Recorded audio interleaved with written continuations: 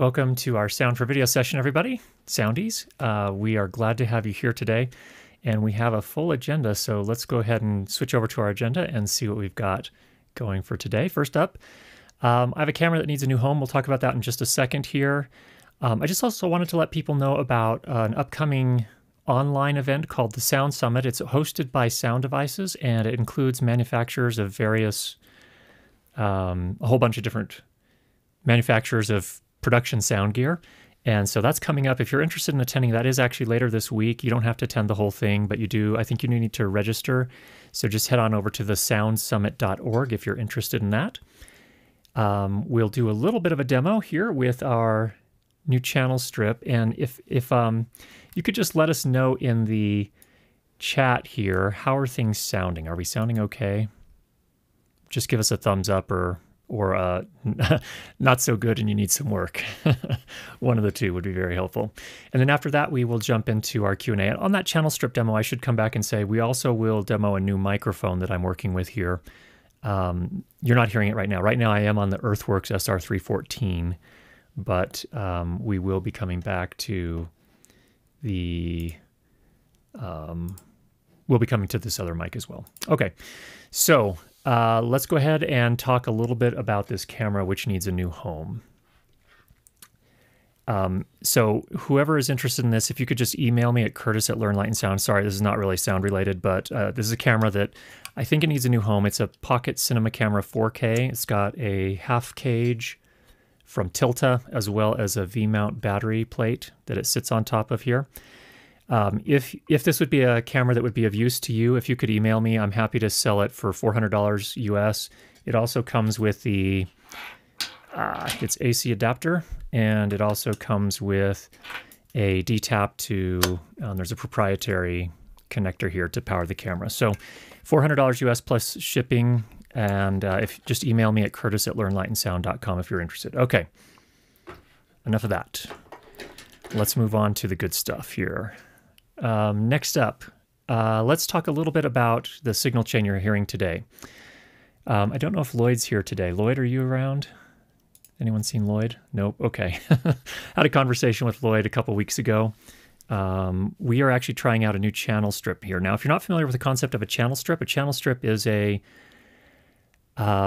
it's usually a microphone preamplifier. Oftentimes it will have some audio processors along with it. A great example of a channel strip that many of you are familiar with is the DBX286S. However, there are lots of different channel strips available out there. In this particular case, Bandrew and I talked about it a little bit, and then Lloyd and I talked about it as well. And so we're actually sporting a new Rupert Neve design Shelford channel. So the idea with this is a more modern design of, well, let me give you some history. First of all, who is Rupert Neve? Rupert Neve is a designer of originally consoles. So he was designing the consoles that you saw in the really big recording studios. And I think he started designing them back in the 50s, I think it was. So in any case, he's created a lot of really legendary consoles, really understands, how to design a preamplifier, and we've got a little bit of a boxy thing going on here. We've broken one of the cardinal rules of live streaming. We are actually trying multiple new technologies today, and our little chat thing has some issues. So bear with us on that if you would. All right. So anyway, back to Rupert Neve. I won't give you the whole history here because I don't know the whole history, but he is a very talented designer of audio gear, mostly preamplifiers, compressors, limiters, and things of that nature. So his designs are all analog. So this is an all analog channel strip. I didn't have time to do as much as I'd hoped to when I sent out the announcement yesterday. So we're not going to do a big comparison running multiple microphones through this. And I wasn't able to get it working with my Apollo. It wouldn't take it as a line input. Anyway, long story. This is what you're hearing today. So it does have the compressor and just a little tiny bit of EQ applied. And I'm going to go ahead and turn on it also has some what they call silk, which adds some additional processing. And I'm going to go ahead and turn it on. There's two flavors, red and blue. This is now you're hearing the red. Are you hearing a difference there when I turn that on? Okay. So there's the red at 100%. So you can blend it. You don't have to do it 100%. There's about 50% there. And then that's turning it back off so you're not hearing the red silk. There's the red silk at 50%. And then here's again the red silk at 100%, just so you can hear how that sounds. And then let's try the blue silk here. Here's the blue silk at 100%. Does that sound different to you? It does, okay. Blue silk at 100%. Here's blue silk at about 50%. And then here's with the blue silk back off. So you're just getting a flavor here for what these do. So I'm going to go ahead and turn the blue silk back off. Okay, now it's off. So that's sort of a lot of the vintagey sound, if you will. It kind of changes not only the EQ a little bit, but I think it also does some things in terms of harmonics and saturates at certain harmonics. I'm not entirely sure how it works. We're going to work with it over the next few weeks here, but I just wanted to share with you kind of the beginnings of exploring a high-end channel strip and kind of what you can expect from something like that. So again, I'll do a lot more work with it over the next coming weeks, and we'll take a closer look here on the channel as well on one of our live streams. All right, let's go ahead and talk about a microphone here. Let's switch over to this one. Excuse me, I have my allergies hit in the fall time. Harder than in the other time. Okay, can you hear me okay? Did we switch over? Yes, we are switched over. Okay, I'm now working with a different microphone here. This is this one right here. This is the Shure KSM8 Dualdyne dynamic microphone. This is, I think Shure released this somewhere in 2015, I think. Is everything working okay? Okay. This one's really hard to tell if it's on or not. It's hard to tell if it's on or not. Like I can't tell if there's any level.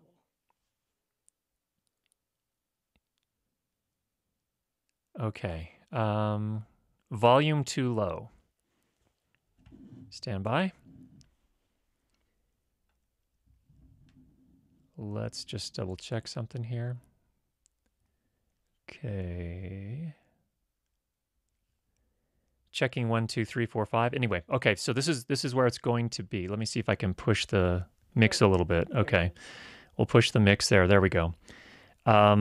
Okay, so again, Shure KSM8. This is a Dualdyne, so it's a dual diaphragm dynamic microphone. In fact, I understand it was one of the very first, if not the first, dual diaphragm dynamic microphone design. That's a tricky thing to design, but they wanted to address a couple of problems.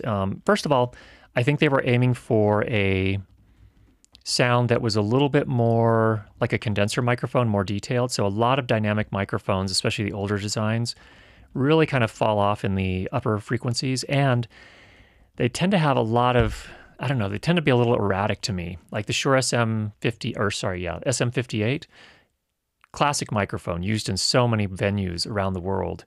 But to me, it didn't sound, it had kind of a weird, it did some funny stuff in the high frequencies, in short.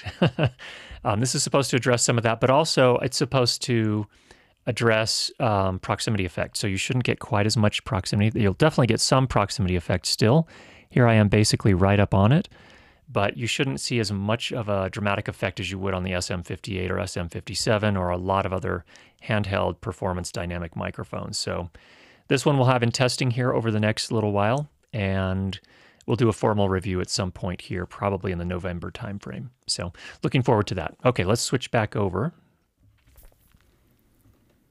All right, we should now be on, back over here on the Earthworks SR314. I'm going to go ahead and move this guy out of the way for me. Okay, there we go. All right, let's jump into our question and answer session and see what we've got there today. All right, first up from James, I've been wondering if you have thoughts on what level of RX software is a better buy for certain use cases. So just to give this some context, we're talking about Isotope RX, which is a audio cleanup suite of processors. And he asks specifically, like, will podcasters benefit from RX Advanced, or is it overkill and they would be better off with the RX Elements suite? Let me pause there and just address that one first of all. So that one, Actually, let me just, I'm going to read all of them, and then we'll pop over and take a look at the RX site, and I'll kind of talk through things. For independent filmmakers, would the post-production suite be a justifiable purchase with things like RX Advanced, Nectar 3, and Dialog Match? Or do you think it would be more beneficial to get RX Standard and invest the difference in equipment?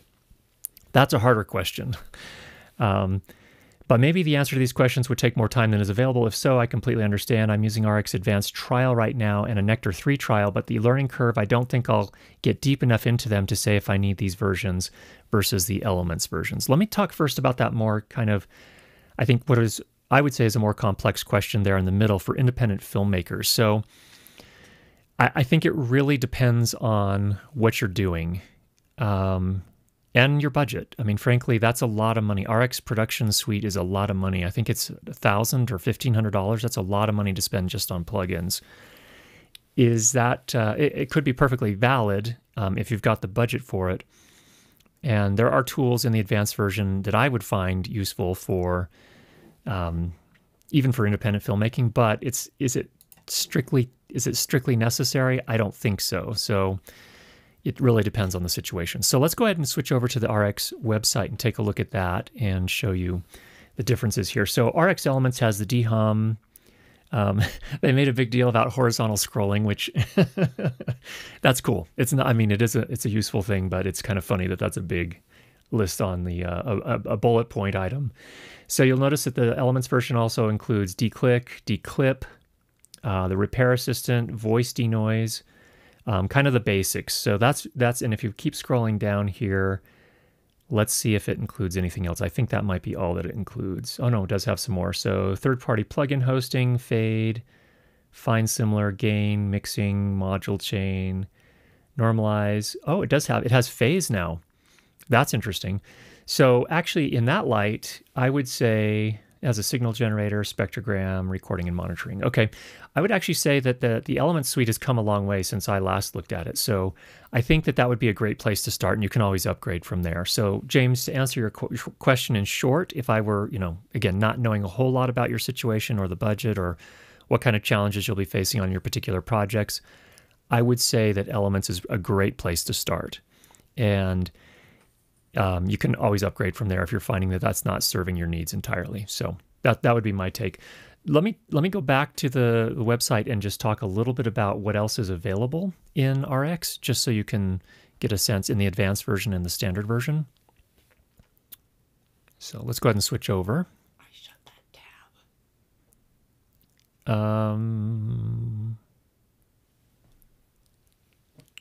Okay, we don't have it up anymore. But the main thing that I use in the advanced version is, I believe the D-reverb may be in the standard version, or it might only be in the advanced version. That actually comes in handy sometimes. Sometimes during production, you end up in a very reverberant room. Even hanging sound blankets, sometimes you're still getting a lot more reverb than you'd like. So that can be helpful for sure. But again, that's kind of like a next level of touch, like a I don't know. It really depends on, again, how much are you willing to invest is really what it comes down to. So I guess I'll leave it at that.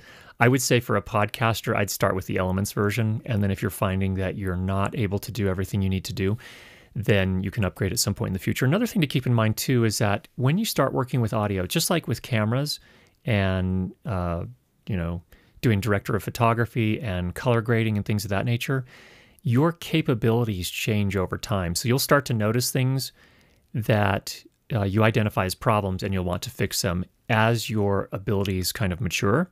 So that's perfectly fine too. I would start, again, James, if you're, jumping into RX Advanced, there's a lot there. I would start with the Elements version. We'll take it from there. Okay, let's go back to our questions here and see what we have up next. Thanks for that, James. Next up from Dick is, for the 888 series of sound devices, there's a new feature called a compressor. When do you use this in your workflow, live versus post-production? And do you set the compressor on an input or later on in the signal chain? Can you show the possible settings and what are your preferred settings? Are there any other functions in version 7 you like or want to use? Let's go ahead and pop over to the Sound Devices website first, and we'll take a look at what's new in the version 7 firmware. So there are a number of things that they've added. So this is going to be the 8 series. So that's going to be the 833, the 888, and the Scorpio. So kind of their flagship line right now. First of all, they've added super slot support for an additional WYSICOM receiver, so that's good, and you can actually control the WYSICOM receiver from the 8 series, which is really, really nice. When I get my SL2 slot system back, it was actually recalled, and I had to send it back to Sound Devices. But once I get it back, we'll go ahead and show it to you. There's a new version of SD Remote, which is the remote app, and you now have control of faders from your iPad or tablet, and so that's pretty cool as well. Compressors are kind of the headline feature. There are also some additional things. So you can, on the Scorpio, for example, you can now receive audio. Let's see. I'll just go ahead and let you read those if you're interested. But basically, you have some additional settings on the limiter. You can change the threshold, ratio, knee attack, and release, which is pretty cool. And then you can add cue marks, so cue markers, additional USB shortcuts, which is cool, USB keyboard shortcuts. Additional SL2 antenna filter options, which is really, really important. I'm actually pretty excited to, actually I should say, I have an announcement that will come along with this, but so there's just a whole ton of additional things that were put into this firmware update. So definitely take a look at it if you're interested in the details. I would say that the compressor is really definitely one of the top things on the list. So let me go ahead and show you over here, but before I do, go ahead and switch to the overhead cam here. So I'm actually collaborating with my friend Michael Wynn to work on a new course talking specifically about wireless microphone systems. And the reason I brought that up is what triggered my memory was that they have some additional antenna filtering with the new firmware update with the SL2, which is really nice. And we'll have more details about the upcoming wireless course as we get closer, but just wanted to let you know that's one of the things we do have in the works here. And it's not like a wireless course like how to use your Deity Connect. It's more of a, here are all the principles of wireless, RF theory, understanding frequencies, that kind of stuff to really kind of help you make a good decision about what works best for you. So it will help you kind of get the background information you need to know to figure out either to make the most of the wireless systems that you already have, or to make a decision about which wireless microphone system may be the best for your projects and what you're working on. Okay, back over to the Sound Devices 888. So you'll notice here, actually, let me come into the channel here. So here, just on the channel, I do have the compressor available now. It's right here. So if I come in here, I can go ahead and turn that on. I can set the threshold, the ratio, whether it's a soft or hard knee, the attack and the release settings. So, Dick, in regards to your question, I don't have favorite settings, and I don't have settings that I can tell you to use, but I would say this for dialogue. Usually for dialogue, I'll have a pretty lightweight ratio, like a 2-to-1, maybe a 3-to-1. I'll generally keep it soft knee. My attack will be somewhere in the 10 milliseconds range because I want it to be somewhat transparent. I don't want it to sound really hardcore, like we're crushing the sound. Release, I'll generally, you can play with that. You use your ears. That's really the secret. And then, of course, with my headphones on and the person talking through one of the mics, I'll use this threshold here to kind of fine-tune the sound. Using these settings here, don't get too wrapped up in the numbers. Always use your headphones and your ears to make the decisions about where things should be set. So that's kind of there's some thoughts on where I would start. Now that's on the input channel. You can also, if we come back in here into the bus menu, you can see here if I come into the left and the right bus, for example, I come into more, I can turn the compressor on or off here. So I also have bus compressors and limiters. So I can turn the compressor on here and I have access to all the same settings there as well. So the question, I think, is really, when does this make sense to use this? When would you want to use a compressor with a field recorder like this? So my thought is that it's most useful when for me as a corporate video shooter, it's going to be more useful in really straightforward shoots. I might just put, for example, a compressor on the left and right mix, and that way I can use those potentially in post. So if everything works out well, that way I still have my ISOs that I can go back to if I screw something up and set it wrong. But I've got the mix that I can use for a quick turnaround as well. If I'm doing something live, granted that these aren't really made for live mixing, but the reality is especially in corporate video, sometimes I end up doing live type things as well. And so in those cases, I think it could be useful as well, just to kind of contain the overall, variable dynamic range in people's voices. So those would be circumstances where I might use that as well. So, all right, let's go ahead and make sure we got everything on Dick's question here. Yeah, I would say, Dick, there are a ton of things. If I remember right, I think you have one of the 8 series recorders, and I think you do mostly live streaming. I think in your case, yeah, that compressor would be really welcome news, really helpful, just to even out the voice, because you're trying to, that'll help you manage your overall loudness as well in the live stream. And I find that's a problem with a lot of live streams and even here with my own, we were coming in kind of hot, not very hot on this other microphone here. So, but a compressor will definitely help you manage that in a live stream situation. So thanks for the question, Dick. All right, next up from Clayton, who has a series of questions. Number 1, why do headphone creators mainly use that material that will eventually easily flake off? Is there a way to replenish this texture? This is my second pair of headphones to get to this place where it flakes. Yes, my take on that is that they're using, relatively cheap pleather type ear cups, and they're trying to save money. They're trying to deliver to you a headphone that's affordable and that still makes them some money. So that's, if I had to answer, that's my guess as to what they're doing.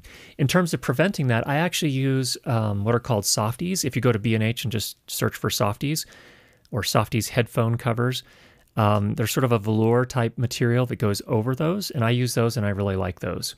They work pretty nicely and they prevent that. They also are really nice from the standpoint that when you're working in really hot weather, you're not going to sweat as much in those kind of pleather, plastic fake leather kind of head cups or ear covers. And then also when it's cold, they don't feel quite as cold as well. So they make it a lot more comfortable for me, and maybe that'll help you as well.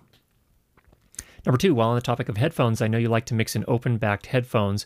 What about recording sound? The headphones I have are closed. Yeah, when I'm recording, it's all closed back. So I'm using Sony MDR 7506s, or there's also Sonal, which makes I don't remember the exact model number, something 1000, I think it is. For those, I use, those are all closed.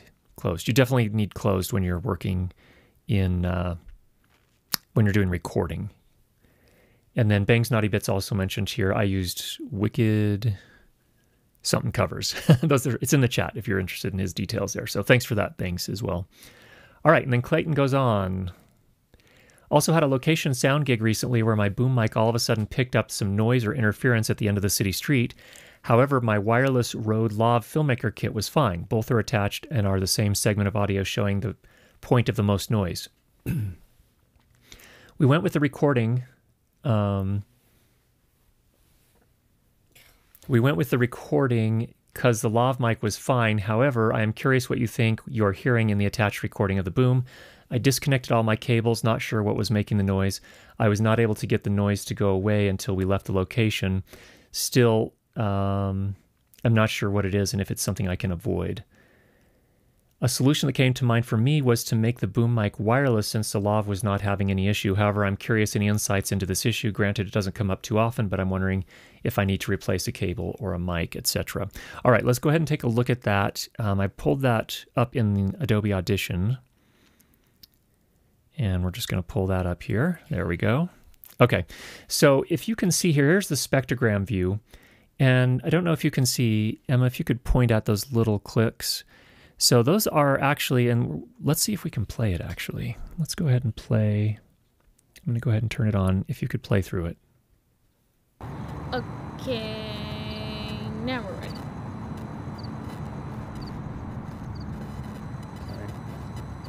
Go ahead.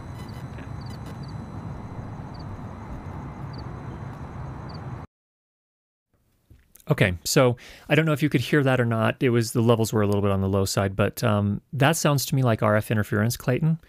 And so my guess is that it's either your Rode system is doing that and your cable is picking it up or your microphone is picking it up, or maybe your phone or some other RF interference. But it sounds very much like a phone, and what it sounds like to me is Wi-Fi or LTE or 4G or whatever. Sounds something like that, that sort of digital sounding interference. So, would putting your boom mic on a wireless system solve that? Well, it would. It might have solved it in that situation, but it might also introduce other issues in other situations. So it's a little bit of a mixed bag. I'd take a closer look at your cable, and then I recently invested from my friend Sound Speeds. He's over on YouTube. Many of you are familiar with him, Alan Williams. He's been making cables. I think he's only doing it through the end of the month, but he uses Canary Star Quad cabling, some of the highest end Neutrik connectors. He also puts a ferrite core on the end of the cable.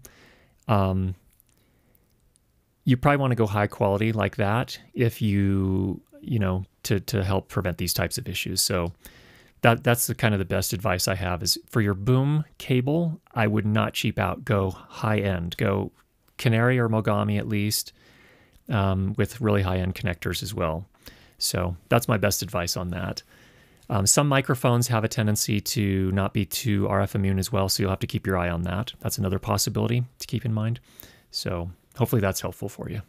Okay, let's see what else we've got here from our friend Clayton. I think there's one more question. Okay, next up, do you use bongo ties for anything? Do you think it's possible to use it as a cable wrangler instead of Velcro on my Orca bag? Yeah, you definitely could use bongo ties for that. And for those that aren't familiar, I included Clayton's photo here. He's got a couple of bongo ties holding a Rode wireless filmmaker kit. I think that must be the transmitter there. Yeah, the transmitter to his boom pole, it looks like.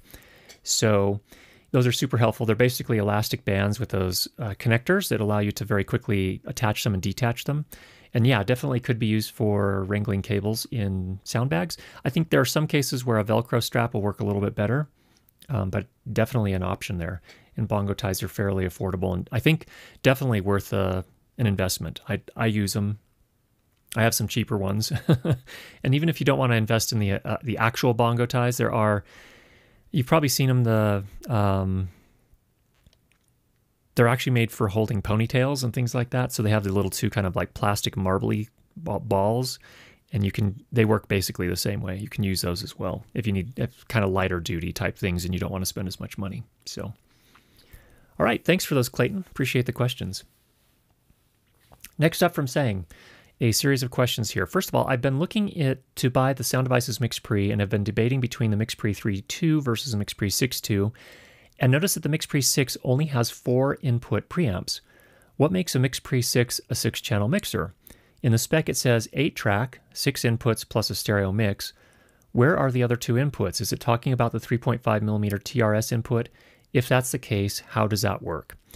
Saying that you are exactly right on. So that 3.5mm input is a stereo input. It's an unbalanced input, so it does have a preamplifier behind it as well. So that's really... that's how they're counting the inputs on the MixPre series. That's just sort of it's a normal practice in the audio gear world to count all the inputs. And so things will look like they have a whole lot more inputs than are necessarily the usable inputs for your particular use case. So that's where it comes from. I would prefer if they didn't do that, but I mean, on the other hand, it is counting all the inputs. You just have to do your research. So yes, the MixPre 6.2 has 4 XLR combination inputs, so mic line inputs plus an additional 3.5mm stereo input. And then the reason they call it an 8-track recorder is because the recorder part of it can actually record 8 simultaneous tracks, which includes all 6 physical inputs plus a stereo mix. So that's where you get all those different numbers. So yes, you're right on, and that's how that works. So if you need more than 4 XLR inputs, then you're probably going to need to look at something else, like a MixPre 10 or maybe one of the Zoom recorders. All right. Follow-up question from a few weeks ago regarding loudness normalization in DaVinci Resolve. I've been editing a few videos for my church's service and have been using Resolve to loudness normalize between a few different audio levels. Some of the background music I get online is very loud, waveform pretty much maxed out, while recording of the sermon portion is much tamer. I use the relative setting to normalize the audio, and it feels like the output is very quiet and doesn't seem very normalized, and I feel like I got better results if I use the independent setting. I've had people complain that the audio level was very different between segments when I used the relative setting. Do you know why I might be getting this result? I'm attaching screenshots of what my waveforms look like. So saying my advice would be don't use normalize to do your mixing. And I think this is probably my fault for the way I've described this in the past without clarifying. Always save loudness normalization for the very last step when you have already mixed everything. So your first job is to get things at the same. You're trying to make your mix is making a good experience for your audience. So turn your volume up to wherever it's comfortable, and you need to adjust the faders on your different input levels on the music tracks versus the dialogue tracks to get them to a comfortable level so that the music isn't overpowering the dialogue or the sermon in this case. Use your ears to determine that level.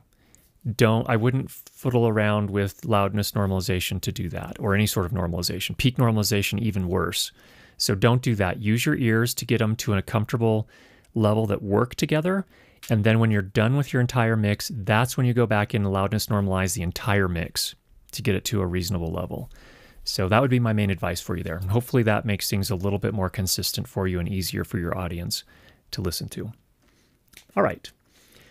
And then on the final note here, would you be able to walk through how you would go about normalizing and processing audio in this situation? The information you talked about in the RX8 demo stream was really helpful, but I'm wondering if you can walk through how you would process and deliver these kind of videos. So yes, that I'll put on my to-do list. So obviously we don't have time to do that here today, but I'll put it on my to-do list and we'll take another look at that. We have done that in the past. We did do one video. Someone had sent in some music and dialogue, and I demonstrated exactly how to do this. But the problem was that I didn't realize that there was a copyright on that music, and so it was taken down.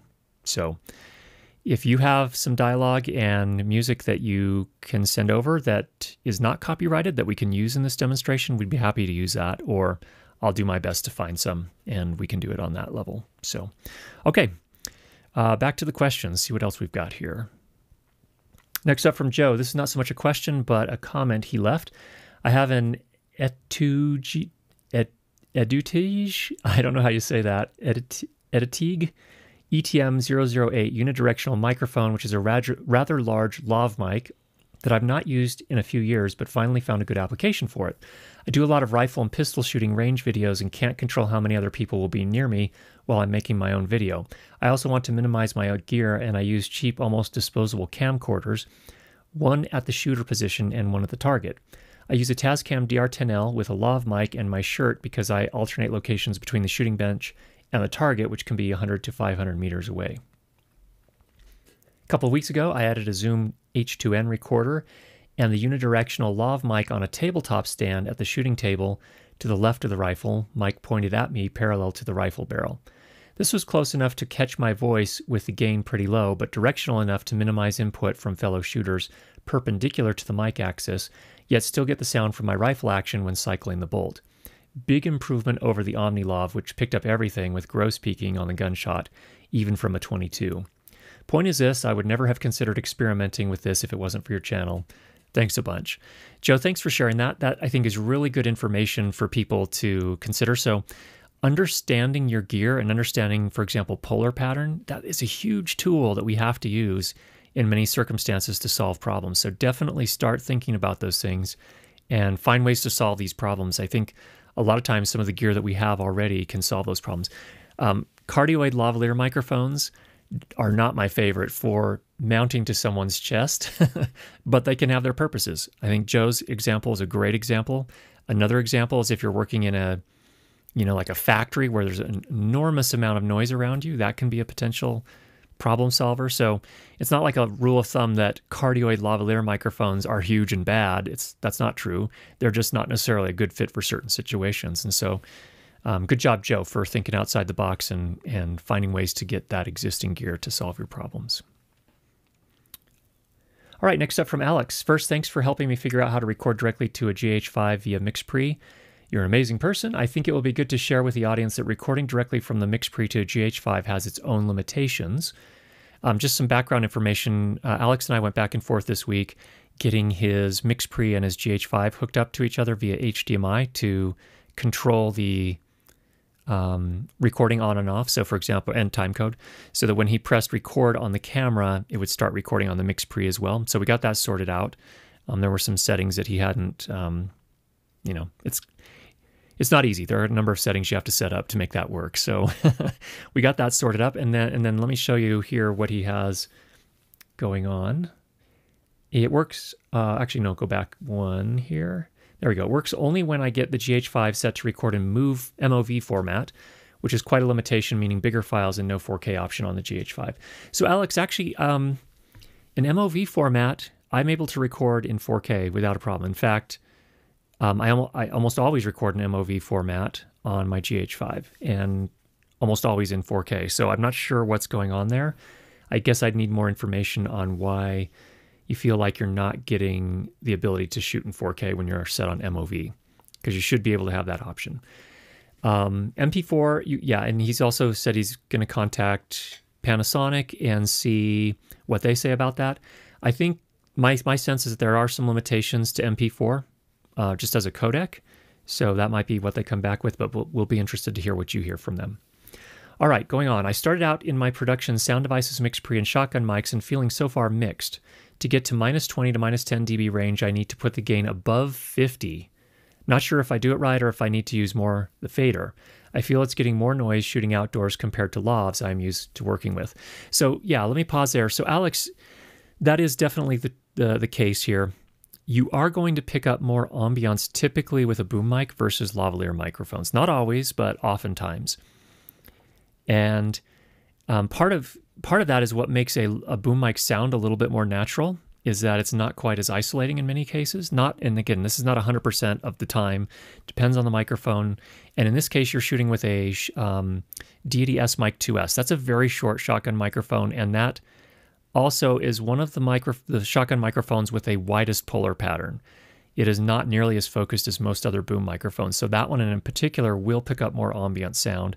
You have to get it basically right up on the person if you really want to isolate. So that's something to keep in mind for sure. It's a good mic, don't get me wrong, but if you're really trying to isolate the sound, the dialogue sound, and you want even less ambiance than you're getting with that, you're going to want to go to a longer shotgun microphone.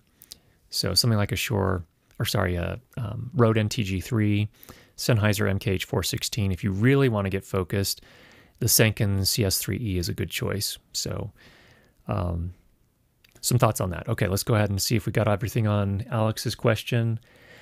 Yeah, I don't know where you're placing your microphone exactly. If we go, let's jump ahead to the photo and we'll come back here. So here's a photo.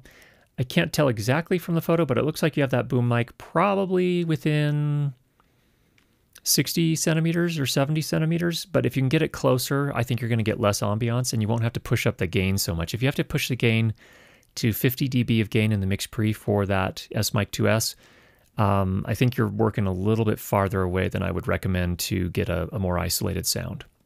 So let's go ahead and switch back to the question. So then you talk about faders. When I use the faders on the mix pre, it's influencing the individual track, but not the mix. That means you're in basic mode. And in that case, they're actually not faders, they are gain trims. So if you're trying to influence the overall contribution of a mic to the mix, then you probably need to be in custom mode or advanced mode. And I believe you have the mix pre course, Alex. And so if you want to jump into the mix pre course, we cover that in some detail. So rather than going over all that right here. Then you go on, the mics I use currently is the S-Mic 2S from Deity. Again, that's that really short shotgun microphone. Planning on getting a Sheps or DPA, but not sure that will improve dramatically the quality. Maybe I should stick with top quality lavs. Well, it really depends on what you're trying to do. I would almost always use a lavalier and a boom microphone if I could. And you can do a variety of things with that. If you find the lav sounds closer to what you want, then go with the lav. That's perfectly legitimate. You can actually mix them as well. You'll have to get them in phase, so you may need to slide them just a little bit to make sure they're perfectly in phase. But then you can mix them, and you can mix maybe the boom mic back a little bit so you don't get quite as much ambiance, but you still have the ambiance there. I think a principle that's important to talk about here is that you don't want total isolation. When you're recording something outdoors, the person needs to sound like they're outdoors. Now, you don't want distraction. You don't want ambient sound that's so overwhelming that it distracts from the interview or the talking head or whatever you're shooting. but you also don't want something that sounds like it's shot in a studio when you're outdoors, because then it sounds fake. And I can actually pull people out of the story. So I think there's a balance there. I think that lavalier microphones, there is a use case for definitely mixing a lav and a boom together. But again, you're just gonna have to make sure you get them in phase so that they work together. So there are some thoughts there. And again, thanks for sharing the photo there. Just one other thing that I didn't have room to put in here. Alex is actually in Israel. He's had some pretty good success getting his little production company started up, and he's doing really well. So congratulations, Alex. Keep up that work. For those of you that are thinking about doing more of that, as that possibility opens up during, as the pandemic hopefully starts to fade away, yeah, there are definitely some opportunities out there. So keep up the good work, Alex, and hopefully that's helpful to others as well. All right, let's go to the chat and see if we've got any questions in the chat that we can take a look at here. We're using a new, I'm going to describe this. Our director, Emma, is doing a great job today. She's having a challenge here because we switched over to a different chat overlay. And this new chat overlay is not working as seamlessly or in the same way that the chat overlay we used to use from... So we were using a version that was from Aaron Parecki. And then the guy who wrote the original version, we decided to try his just because it uses chroma key instead of luma key. I'm not going to dive into all the details here, but anyway, it's kind of, the ATEM is not cooperating. So anyway, let's go to the chat here and see what we've got. Okay, first up, how much noise would you expect outboard analog gear to introduce? As little as possible, I guess. I mean, every piece of the signal chain can impose some additional self-noise. So if you're using quality outboard gear, I would expect not a whole lot. So there's something to consider there. I'm going to actually make a change to my compressor here. We just dropped the compression ratio down to 2. It was at 3. I don't know if you're going to be able to hear a difference there or not, but that's what we're doing there. So to answer your question, Bangs, I really, as little as possible. You'll have to experiment with your particular gear just to see what it's going to do. But, with quality outboard gear, you shouldn't be, and quality cables, and, again, it's everything in the signal chain is a potential contributor to self-noise. So if you're using the highest quality products and, components within that signal chain, then you shouldn't expect a whole lot. But every time you add some more stuff to the signal chain, then there's the potential to add more. So in this case, we're actually, I should describe that actually. In this case, we're going from the Shelford channel directly out to the Canon C200. So it's getting digitized at the Canon C200. Of course, it's coming out of the Shelford channel at line level. So we're bypassing the preamp in the Canon C200 and just using the analog to digital converter. Once it's in digital format, it's coming HDMI over to the ATEM, and that's all the processing we're doing. So it's a fairly straightforward signal chain in this case.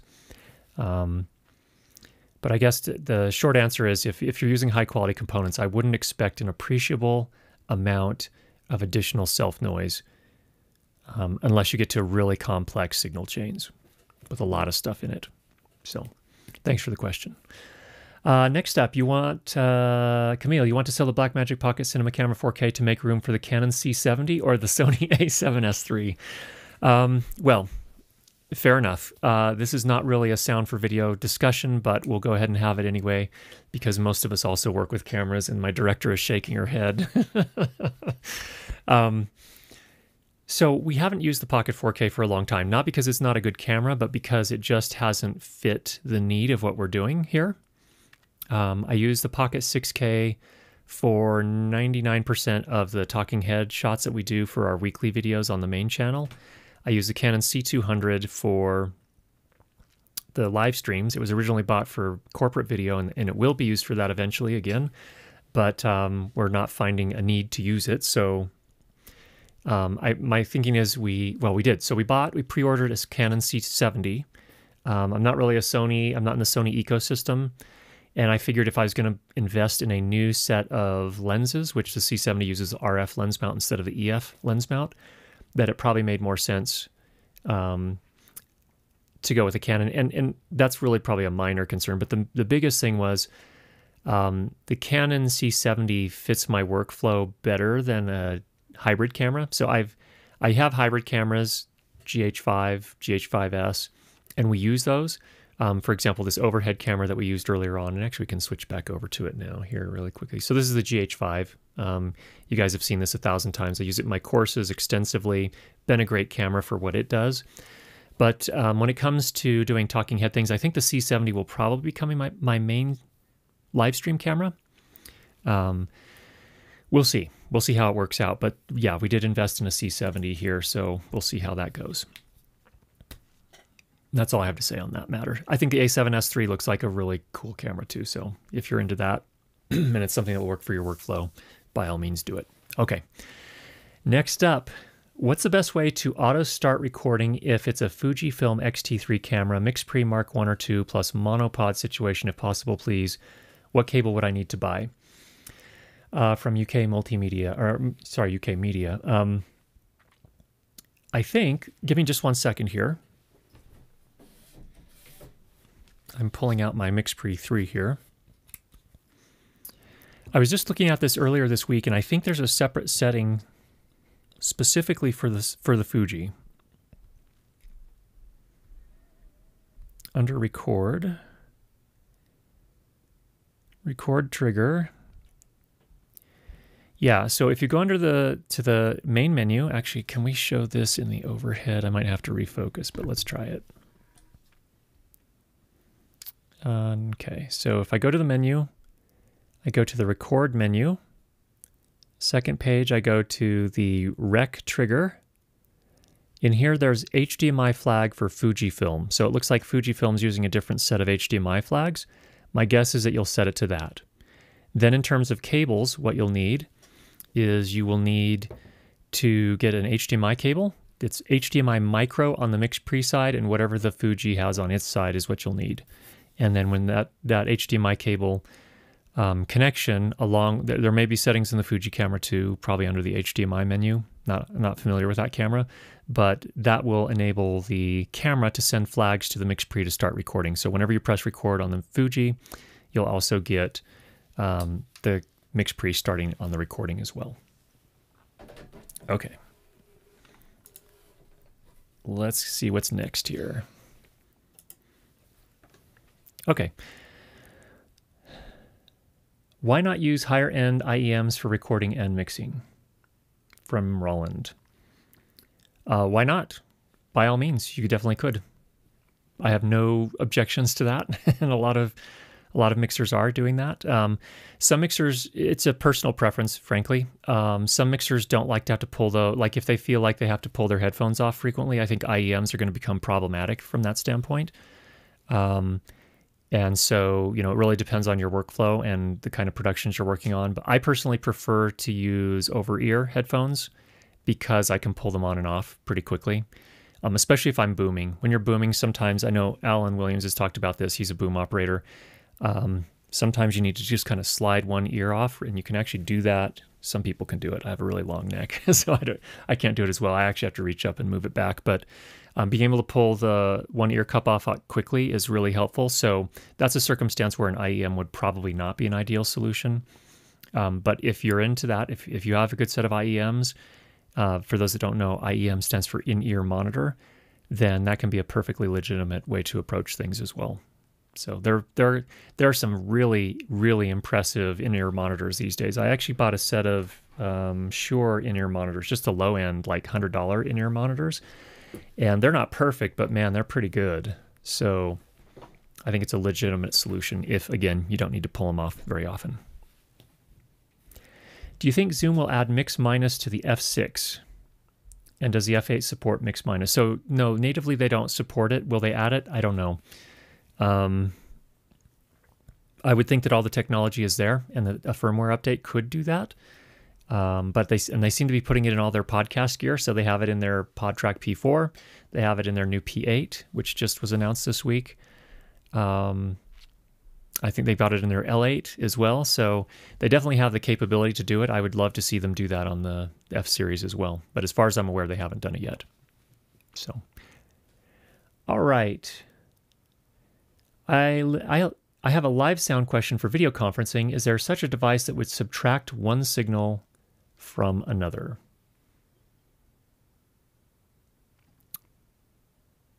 Probably. More. The use case is video conferencing where you want to remove your computer audio from your mic signal path input. Can a sound devices item do this? You want to remove the computer audio output from your mic. So in other words, it sounds like you have some computer audio playing in the same space where you're micing. I'm not really clear on whether you're having an issue with routing where you're capturing all the audio, say for example in OBS, and sending it out on the live stream, and you only really want to send the mic. So that's a different solution than if you're talking about computer audio playing and it's playing in a room through speakers and it's getting into the microphone signal. RTX voice could potentially do that, but it's, there's a risk there that it's going to affect the dialogue sound. So I don't know if that's what you're specifically talking about, but that's a possibility there. If you do have an NVIDIA RTX video card, that's one option. There are some other real-time noise reduction items. This is another case too where you'd want to use the polar pattern of your microphone. So if you have the microphone's null, the backside where if you're using a cardioid, for example, where it doesn't pick up a lot of sound, aimed towards the speakers, that will cut down the amount of the speakers that the microphone picks up. So not really clear on what you're doing there, but hopefully those two, those thoughts get you a little closer to a solution. So thanks for the question. Can you show the Sound Devices 888's RF filtering options? I cannot show them right now. I had to send my SL2 in for the recall. I guess I can talk about that just a little bit. It has to be attached to the 888 to show the RF filtering. They've recalled the SL2, and what they did was they found that there was a super slot slot receiver, a slot receiver from another manufacturer, which didn't work really well with the retention clip, like the physical clip they were using to hold the slot-in receivers in place. And basically what it was kind of this little arm that comes down with rubber on it and kind of provided some friction to hold the slot in place, the slot receiver in place. And evidently they had to change it so that it would be compatible with this particular receiver. And I don't even know which receiver it was. It wasn't audio limited. Mine was working fine.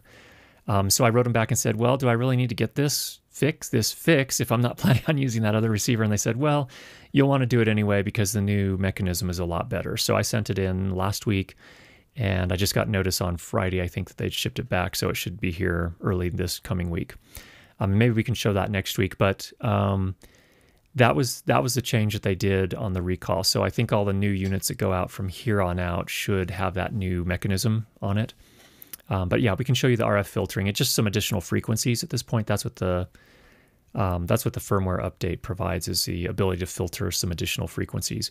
And for those that are not familiar with that concept, basically what happens is when you're using an RF distribution or shared antennas, or external antennas like a shark fin antenna or something like that, a lot of times what you want to do is apply a filter to filter out all the frequencies that you're not interested in, that you're not currently using. And that'll give you a cleaner signal overall. So that's what this whole discussion is about. So thanks for that, Ken. In Final Cut Pro 10, for dialogue track of interviews from various people, should I create compound clips of each person's interview and add EQ filters, or export each and EQ then re-import? Well, you can do that either way. The round trip, the export and re-import is kind of a potentially heavier workflow. But it's a legitimate one. I think it really depends on what works best for you. But you could do it either way. If you're just doing EQ, you could just do that in Final Cut and never have to take it out of there. So just put each interviewee on a different track, or each participant in the interview on a different track, and EQ each of them independently. So that's how I would probably approach it, unless you have some additional things you need to do as well. All right, from Greg. Greg, hope you're doing well. It's good to hear from you. Can you address how to set up wireless frequencies for mixed systems such as 1G3 in A band and 1G3 in A1 band, or say an audio limited A10 and G3 system to avoid intermodulation?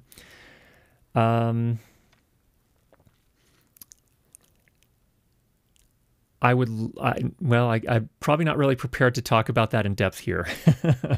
So, but it's a good topic. And in fact, let me just make a note because that's a good topic. That will be covered in the wireless course. That's a great example of the type of thing that we'll cover in the wireless course, because a lot of people don't even understand, what is this concept of intermodulation and what does it mean and how do I avoid it? So I'm going to go ahead and drop a note here just for our upcoming Sound for Video sessions to cover that. And in fact, we're probably going to have Michael Wynn come in the next few weeks here, and hopefully next week if everything works out. And we're going to cover a bunch of wireless topics. So I'm going to kind of hold on to that one if that's okay, Greg. And we're going to cover intermodulation. Intermodulation and frequency coordination is really what we're talking about here. Okay, so I've made a note on that. Coordination. Okay. Thanks for the recommendation there. In the Zoom F6, can inputs be panned to either left or right, to the left-right track? I know the line output of the F6 can. Yes, each individual input, can be routed. Yeah, it can be panned left or right. So you go into the input menu, and there's a pan there, I believe. Let me just double check that.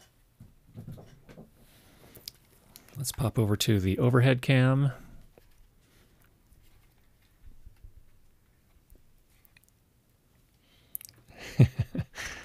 Okay, overhead cam, here we go. So if I go here, you can see there's a pan. So right now it's panned to the center. You can pan that left or right, however you like.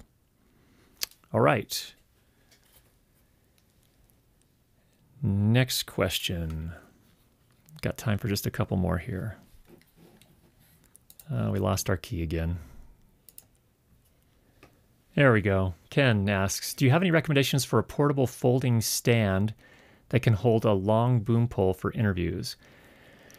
Ooh, I have to confess I almost always use C-stands, and it's debatable whether you would consider those portable. They're heavy, and they take up a lot of room. So usually I have turtle-based stands that I can actually remove the bottom, the legs from the upright, and so I can usually fit those even in a car. But if you're looking for something lighter and smaller than that, I did have Impact make some stands. You can find those over at B&H. They have some Impact boom stands that are worth looking at. They'll fold up to be a little bit smaller, but to get something that I really feel comfortable with, you'd want to get one that has, they have kind of a hook on the opposite end of the boom so you can hang a sandbag to offset the weight. So I would consider using one of those, and then you have to carry around a sandbag as well, which of course you have to do that with a C-stand anyway too. So booming a microphone requires a stand that's fairly substantial, and I'd be really careful. I always bring sandbags to weight those down, and I've been using C-stands, which are pretty sturdy, and I've never had a problem with one tipping over. So the problem with them is that they're just heavy and big. So maybe, yeah, the Impact has some boom stands that are worth looking at. All right, trying to sync my MixPre 10.2 using BNC out to my Blackmagic Pocket Cinema Camera 6K mic input. For some reason, it doesn't sync the time code. Am I missing something? Stan, we need to see the details to know. So you've got evidently a BNC to 3.5 millimeter, I would assume, so that you come into the aux input on the MixPre. Oh, no, you're using BNC, you're MixPre 10, so you've got a BNC in and... Okay, so you're using BNC out, and then you're going to 3.5 millimeter on the Blackmagic Pocket Cinema Camera 6K. Sorry, getting my mind straight here. It could be the cable. We need to know more details about that cable. I would look, yeah, it would probably be the cable would be my first thing. Also, yeah, the Blackmagic Pocket Cinema Cameras are kind of nice from the standpoint that when you plug a timecode source into the 3.5 millimeter input, they just say, oh, it's timecode. Okay, we'll follow this. So at least in the testing I've done so far, that's what they do. And it's worked really nicely. So yeah, if you could send us more details about that cable, that'd be great. Emma, if you could go back to the very first comment at the start before we even went live, there was a question someone had there. Yes, from Mark. Mark, I did see you sent an email over. I haven't had a chance to respond to it, but Mark is working with a Tentacle Sync, GH5. I believe you're running the GH5 into an Atomos Ninja 5. So I would assume that you have the Tentacle Sync connected to the GH5's mic input, and then you're sending HDMI out of the GH5 into the Ninja 5. And then you also have an audio recorder. I can't remember which audio recorder you have, but I think it was an F6, maybe it's a mix pre, I can't remember. But in any case, if you could send a video of showing us how you have everything set up, how you did the jam syncing, how you set everything up, and then the problem that you're experiencing in post. I assume you're using Tentacle Sync Studio. Maybe you're using something else to convert the audio timecode to metadata timecode on the GH5 footage. If you could send us a video showing all that, I think we could help you narrow that down. So thanks for that question. All right, we've got time for one last question, if you have one. Okay. Oh, it's Kevin, the Basic Filmmaker. Does Emma get double time pay for working on Sunday? Do you? I do not. No, she doesn't work that many hours a week, but she does not. Dang it, Kevin, you make me seem like an ogre. Tell me that the wage is good enough. I don't need double. She said that the wage is good enough that she doesn't need double. So anyway, thank you. That's an interesting point. Thanks, Kevin, for putting me on the spot. Really appreciate you, buddy. Anyway, so there is our sound for video session for this week. I hope everyone found that helpful. Thanks so much for all the questions that you sent ahead of time. Those are really helpful. And hopefully the chat here with our community we've got a lot of great people in the community that know a lot of great stuff and have contributed a whole ton. I can't thank you enough. So thanks for doing all of that, each of you. Get out there and make some great sound, and we'll talk to you again next week. Take care, everybody.